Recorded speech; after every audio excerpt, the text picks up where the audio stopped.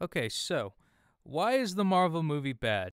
I've been surfing on YouTube, looking at all the YouTubers talking about all the political stuff and all the SJW stuff, getting a little bit over excessive in Hollywood. And I 100% agree. If you don't like the movie because of all the political stuff and the thing that Brie Larson said about white guys, even though they're the main demographic, it's not meant for them. That kind of got under my skin a little bit, but I saw the movie anyways just to see, is it just a bunch of YouTubers trying to hate pile on one thing just to get this whole cycle of hate going on in the comment section and to be a little bit inflammatory so that there are more views on their channel? Because that seems to be the thing that gets you more views, as well as staying current and staying relevant to what's happening now. It's more about hype towards things that are happening now.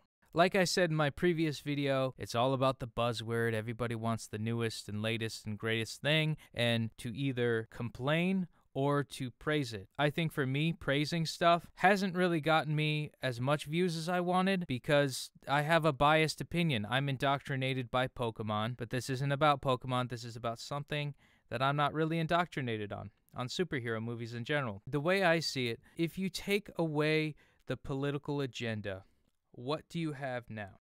I think you just have a regular Marvel movie.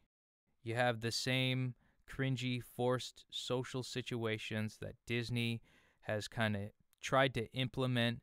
Disney's gotten very formulaic lately with all of their movies, Star Wars and Marvel alike, and the hand-to-hand combat scenes are very generic and plain, and there's not really diversity in combat. I guess it looks cool and it could be easily corrected with CGI, as we've seen with Star Wars Episode 8.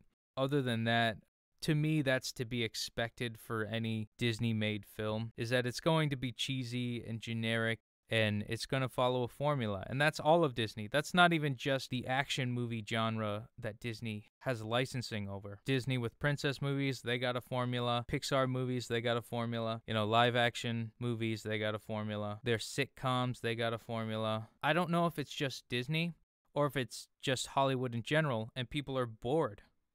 I get that perception. I wouldn't blame the whole political agenda and get those two confused. If you didn't like the movie because it's too formulaic, I understand the boycott. If you don't like the movie because of the political thing, boycott something you don't like.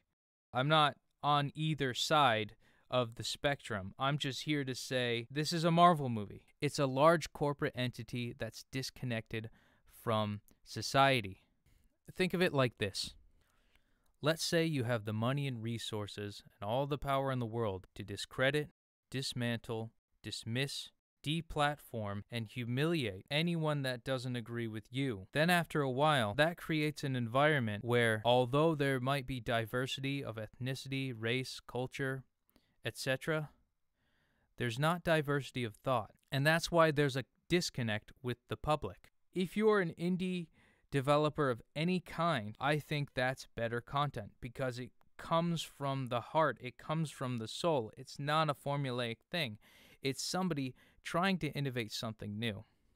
And don't get me wrong, Hollywood, Disney, all that stuff, they always want to innovate, which is awesome, but I think it's a lot more of a slow process than a small handful of people with a smaller budget, a better sense of reality and people around them and in their life experiences.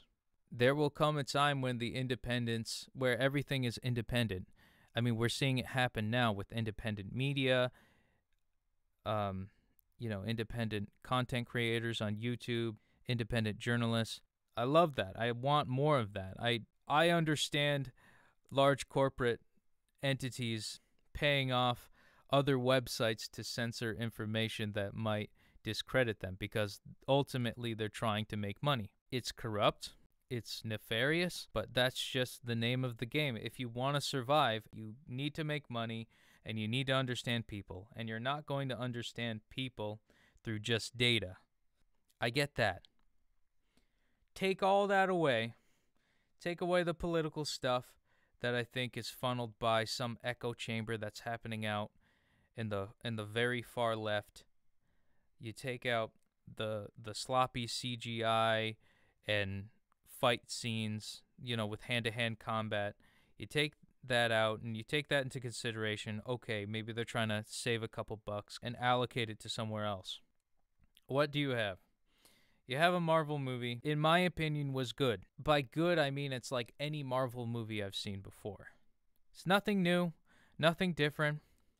It was predictable like any other Marvel movie I've watched.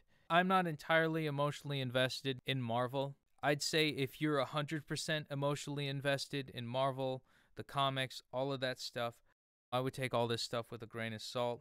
But also, if you're 100% a purist with everything has to be done by the comic book, then that's ridiculous. That's not creativity, that's recreativity. It doesn't really give much of a creative outlet for film producers. I understand you don't want to completely throw a wrench in everything that was created by someone else, but you also don't want to be stale and predictable and just do some kind of a copy and paste of a story into a movie. It's one thing if it's an adaptation, it's another thing if it's a spin-off.